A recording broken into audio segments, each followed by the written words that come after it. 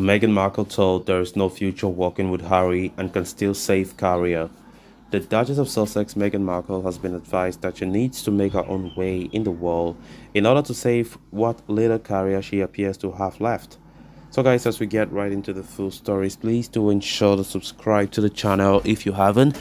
Turn on the post bell notification to always stay notified whenever I post a new video. Consider liking the video and please watch it right up to the very end. Controversial royal Meghan Markle has been urged to ditch husband Prince Harry and go it alone in order to save her career. Rumors have been swirling for months about what the future holds for the Duke and Duchess of Sussex after a series of tell-all interviews, books and more.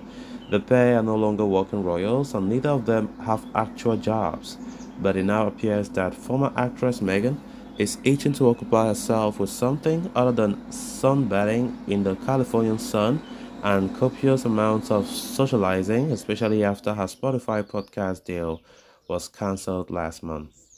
An inside source speaking to Closer magazine said Meghan is distraught over this Spotify snap and the fallout that has followed. It's totally knocked her sideways.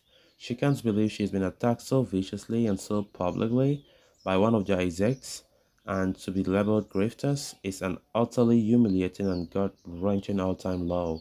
It serves as a brutal reality check that things really need to change to save their popularity. Her team have warned her that there is no future with Harry and that she needs to start working on her individual projects rather than being seen as one half of Brand Sussex. They feel that if Meghan does more on her own, she'll have more opportunities to save her career. It will give them breathing room and space and restore confidence, or at least that's the hope. That's the hope.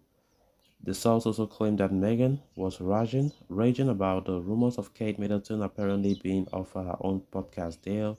Although no comments have come from the royal household, rumors have been swirling over a potential deal for the Princess of Wales for several weeks. Meghan would never have been allowed to do things like that when she was part of the royals, as they weren't permitted to do anything commercially, the source said.